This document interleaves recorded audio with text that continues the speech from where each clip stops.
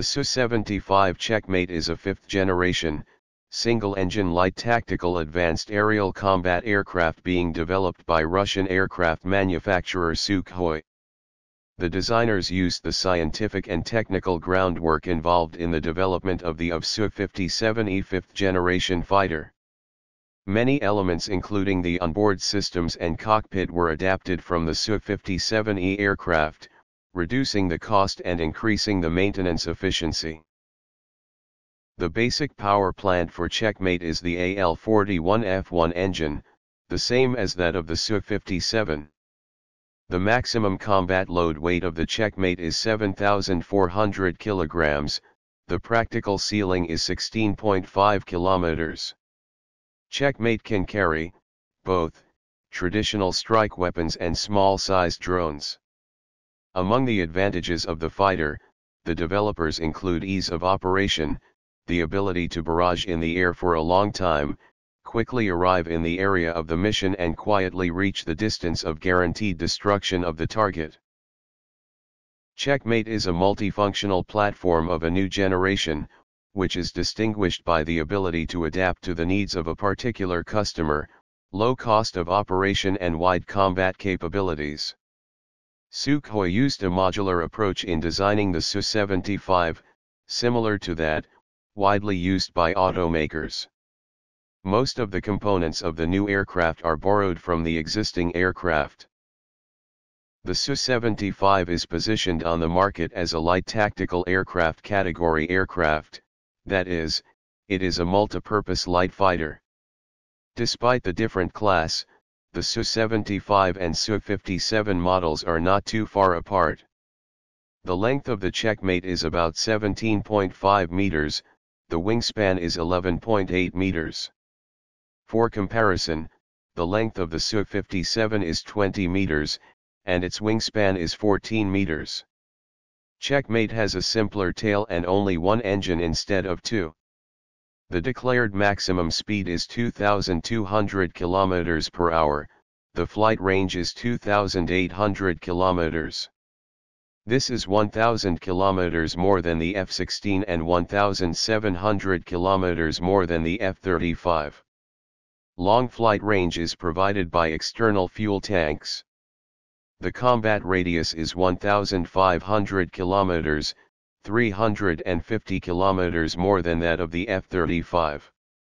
The Su-75 is completely unified with the Su-57 fighter, right down to the pilot training system. The Su-75 Checkmate combat aircraft features a logistics support system known as Matryoshka. The artificial intelligence-enabled major onboard electronic equipment reduces the workload of the pilot by acting as a co-pilot. The intelligent support system continuously monitors the health of the important systems on the aircraft. Matryoshka logistical support system allows to track the technical condition of the machine throughout its entire life cycle and plan preventive and repair work. The automated Matryoshka system reduces the operational cost and increases the after-sales maintenance efficiency. It leverages predictive analytics to detect potential defects, thereby enhancing the readiness and availability of the fleet. The Checkmate is able to operate in combat as a single unmanned swarm, and can also work in conjunction with manned fighters and complement the heavy strike UAVs Hunter. The stealth coefficient of the machine is 0.3, about the same as the F-22 Raptor and F-35. The Su-75 Checkmate is equipped with an advanced multi-band passive detection system to neutralize the target without being detected. The aircraft is also equipped with an active phased array radar, APAR, to track the targets even in areas with severe electronic interference.